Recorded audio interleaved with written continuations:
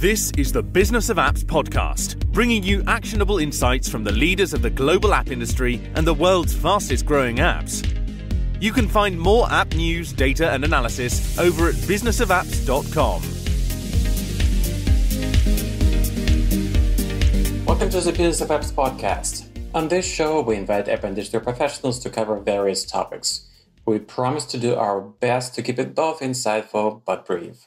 In this episode, we have a returning guest, Lexi Sydow, Senior Marketing Insights Manager at App Annie. Lexi, welcome back to the Business of Apps podcast. Thank you so much for having me. Okay, Gen Z, Generation Z or Gen Z for short, is a demographic cohort succeeding millennials and preceding Generation Alpha. To be honest, I've never heard about Generation Alpha. But still, it includes people who were born between mid to late 1990s and early 2010s.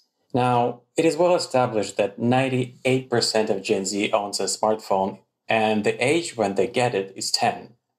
Obviously, the reason they get a smartphone is to use apps. And so today we have Lexi to explain how to build a winning Gen Z marketing strategy.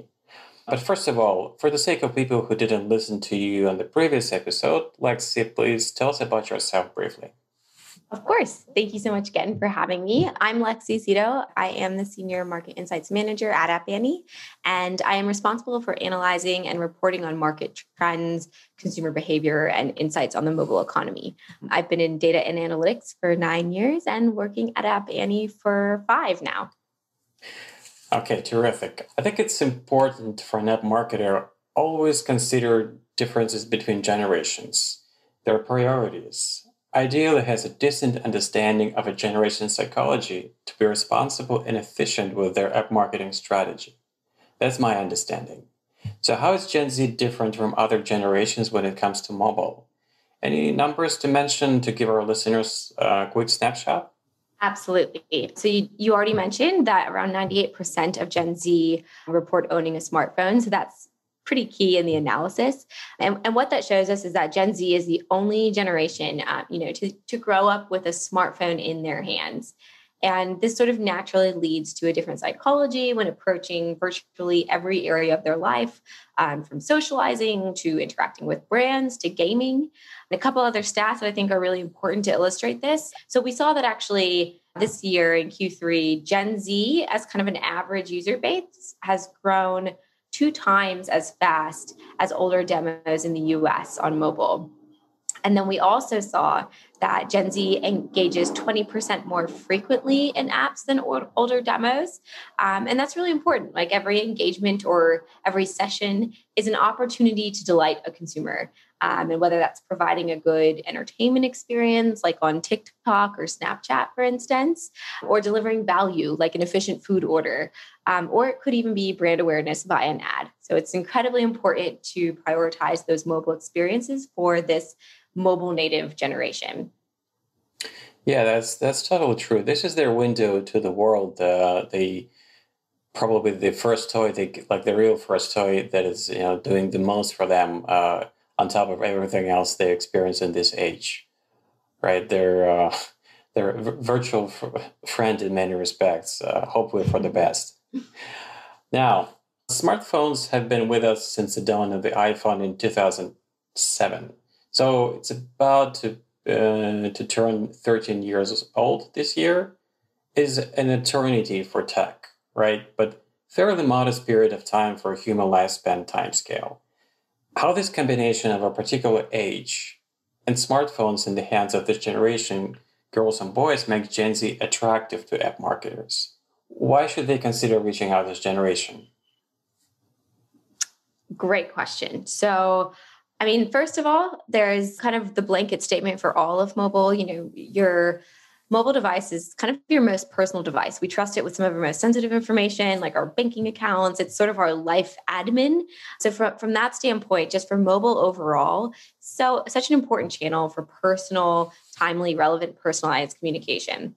And for Gen Z specifically, these are their formative years and their brand preferences are not yet set, which gives companies the opportunity to define themselves in a way that resonates with this mobile native generation and earn that loyalty. Gen Z controls nearly around $150 billion in spending power, and they influence well over $600 billion annually. So mobile offers a really great way to garner brand awareness and trust for later life milestones. So for instance, within finance, if you cultivate, a strong presence among peer-to-peer payment apps, which we've seen have a strong usage among Gen Z.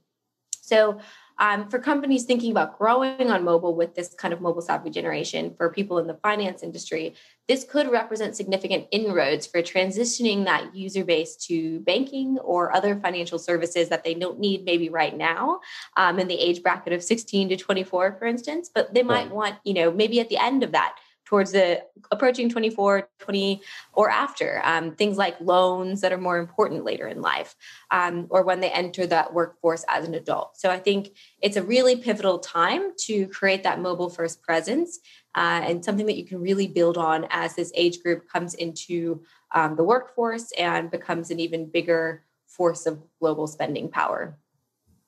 So think long term. Think about the moment when this generation will transit to the next step and will become adults, and the online payments, for instance, will be part of their daily life.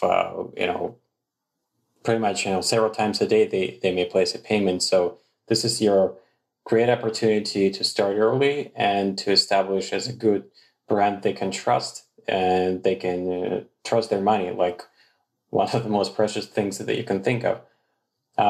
Plus, to be honest, I never imagined when I was that age that my kids in this age will be able to pay online their smartphones, and it's just going to be just normal for them. It's quite incredible if you think about it. Now, one of the KPIs that are among marketing essentials is monthly active users. If I remember correctly, it stands for cases when people open an app at least 3 times during the 30 days period, right? We actually measure it anytime an app is open during a defined period. So daily active users would be just a person has opened that app during that day. So monthly active users, by our definition at Annie, would be that particular user opened the app at least one time in the month. All right. How does Gen Z stand among other generations with respect to this metric? Looking at your data, what can you tell us about Gen Z monthly active users rate in different countries? Another very great question. So overall, what we've seen for Gen Z is their active user base outpaced older demos. And that kind of means that there's more of an audience. The audience is growing faster, rather, the mobile audience. And this is significant because it also shows that that's their growing influence in the space. Right. And these are generally in line with population levels. Gen Z represents roughly around a third of the world's population, and is currently it's the biggest population or generation rather at this time. It's surpassed millennials. And so what we saw in nearly all of the markets we analyzed, which included Indonesia, Brazil, Mexico, France, US, Germany, UK, and South Korea, we saw that Gen Z's active user growth outpaced older demos. And there were a couple exceptions. So those were Turkey and Japan. In the case of Japan, that's due to more of that aging population that we see. So it's more of a reflection of what's happening currently from a population standpoint in the country. There are also 2 other standouts I'd like to call out. One was that in Indonesia, so we consider that mobile first emerging market. We saw that Gen Z's active user base has grown nearly 40% year over year, and that was 5 percentage points higher than older demos. So that was definitely the biggest growth we saw across the markets we analyzed. But the largest growth differential was actually in the US, where Gen Z outpaced older demos by 2x, which is pretty significant. It shows that there's rapid growth in mobile adoption among this generation, and it's a really fast-growing sector of the mobile audience.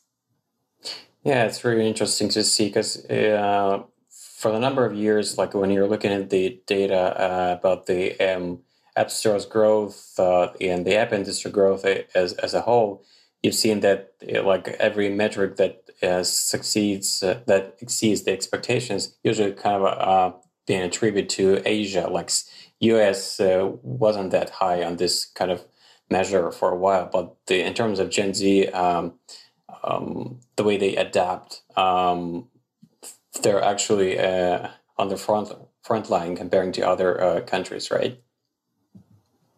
Yes, exactly. Especially in terms of that growth of the active user base. It is definitely growing very fast. Okay, what app categories are popular among Gen Z folks? We actually saw that Gen Z over-indexed in usage in comics, in social apps, photography, education, dating, entertainment, video players and editors, and games. And the most time spent by Gen Z was typically in games and social, which is pretty standard for mobile. We tend to see social dominates around 50% of time. And then games is closely following with entertainment. What was interesting as well is when you were looking at growth, it's a little bit of a different story. We actually saw that finance, shopping, and entertainment were the top categories by percent growth in total time spent for Gen Z. And what's really interesting about that is that those actually finance and shopping actually were some of the categories that they under-index. They didn't use those apps quite as much as the overall population. So those are areas actually that represent strong opportunity for investment, and also where businesses need to think strategically about how, when Gen Z does move forward into those bigger parts of, their financial autonomy and these important life events that will impact these areas. Kind of like what we talked about in the beginning, it's important to start thinking about how this generation will come into those, because for many, they're going to reach for their phone first. And maybe that mobile first insurance company resonates better with them because all the rest of their lives are actually on mobile already. Right. It's a great point. Even though we're focusing right now on Gen Z, but when you're building your strategy as an app marketer, you always should zoom out and see a big picture, what's going to happen next when these people will grow and transit to the next generation. Culture is in the heart of our behavior, right? In conjunction with our genes, it defines our likes, dislikes, our priorities. How does Gen Z preferences on what apps spend the bulk of the time vary in different countries? This is a great question. So there are major differences in terms of when we look at, say, games versus non-games. And non-games is kind of that wide net, including everything from social to finance to shopping and all the others in between. So what we saw was across most markets, Gen Z engaged more frequently with the average non-gaming app. And so that means a lot more sessions on average in each app that they're using. So they're much more frequent visitors, if you will, that kind of mobile or digital footprint. And what we saw in Japan was really interesting, where we saw that sessions were kind of the average sessions per user per app was nearly equal for games and apps for Gen Z. But then the session durations were a lot longer in games. And we also saw that a lot greater time spent in games in Japan than other markets. So that's another notable difference. And then the other countries, they similarly vary around kind of slightly where the time spent or the sessions over index.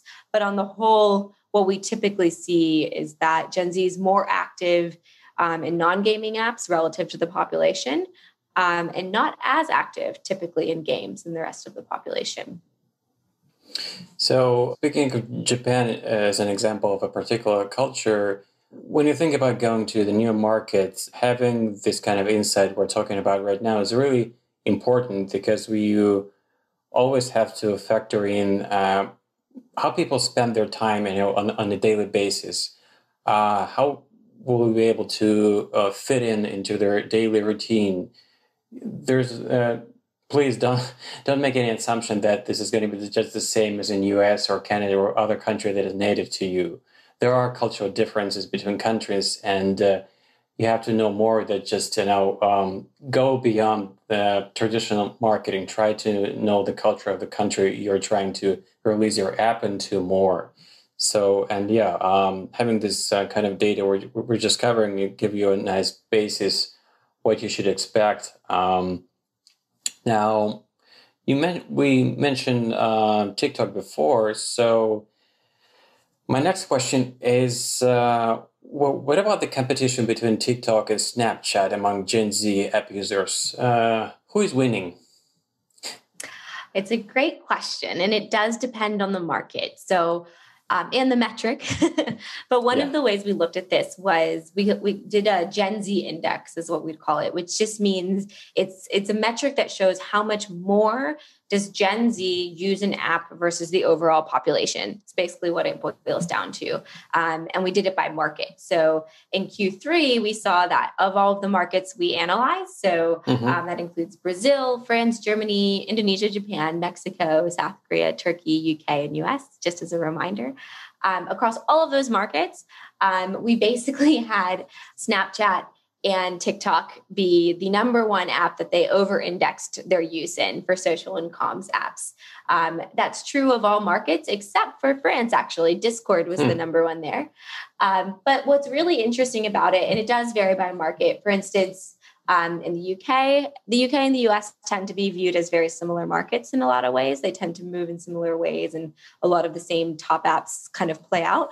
But the users, Gen Z over-indexed, the number one app they over-indexed in for social and comms was actually Snapchat, versus in the US, it was TikTok. So you start to see these slight differences emerge there.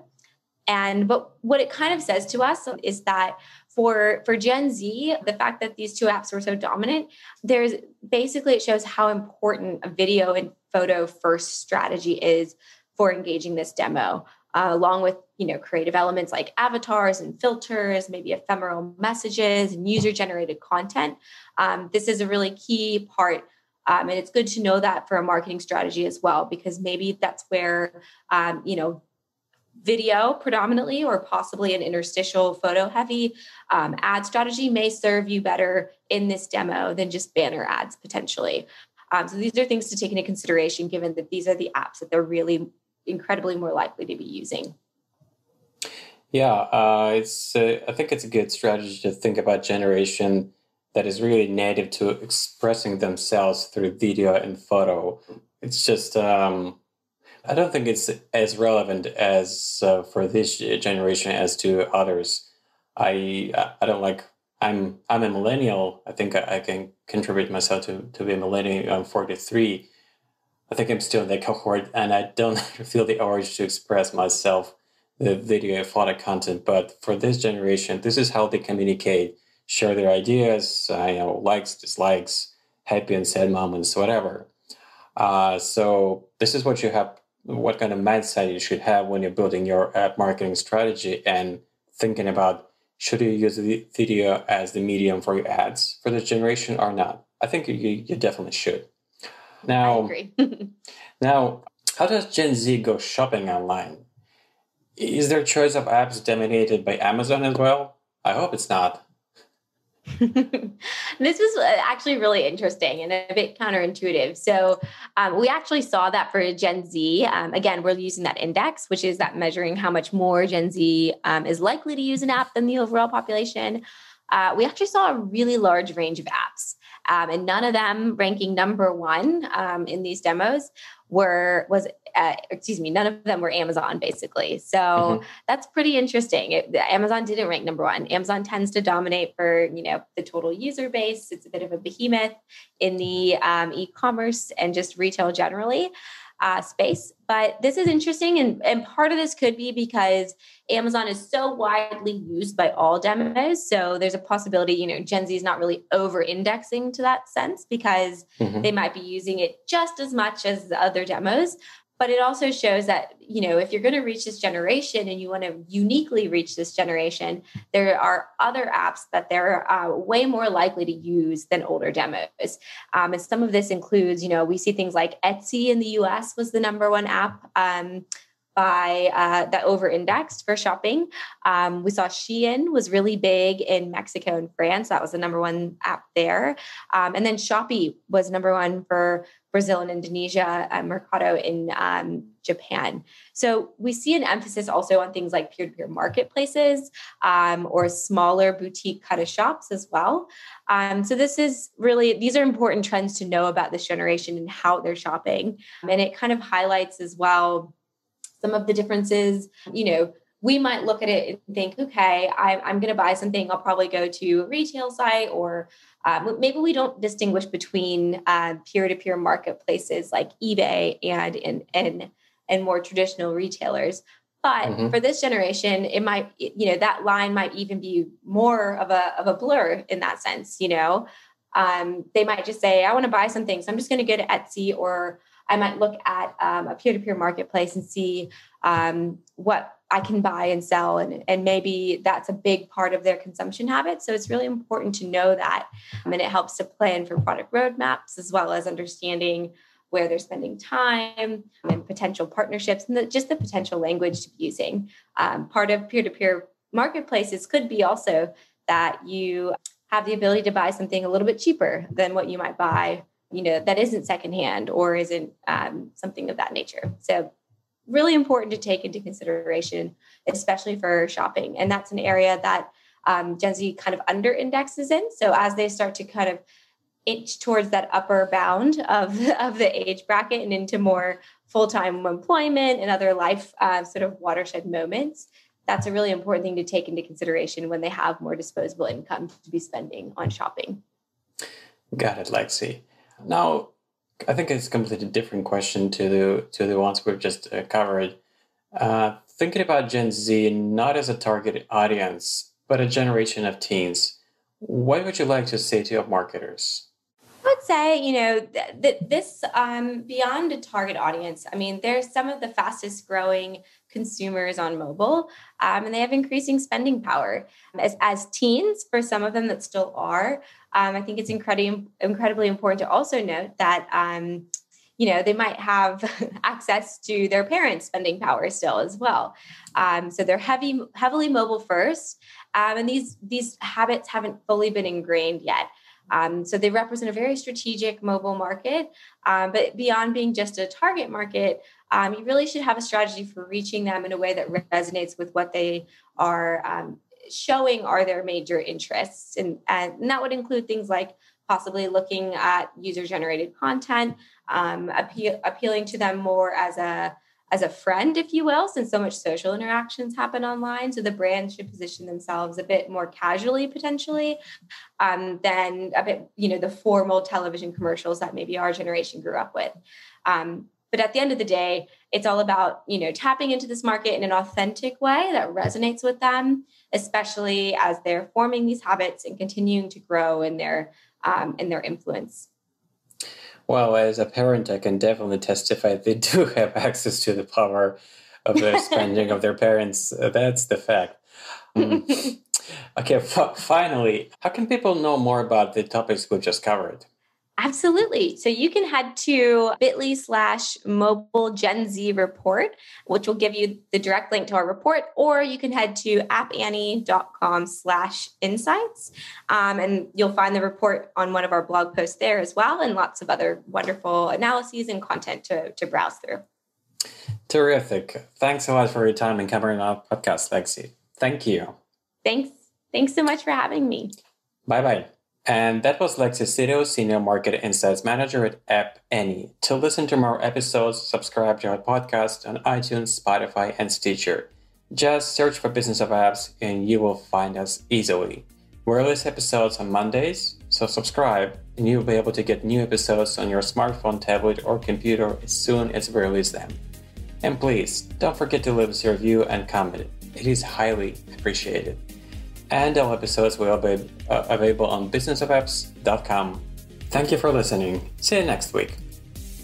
This is the Business of Apps podcast, bringing you actionable insights from the leaders of the global app industry and the world's fastest growing apps. You can find more app news, data, and analysis over at businessofapps.com. Thank you for listening to the Business of Apps podcast. For more, head on over to businessofapps.com.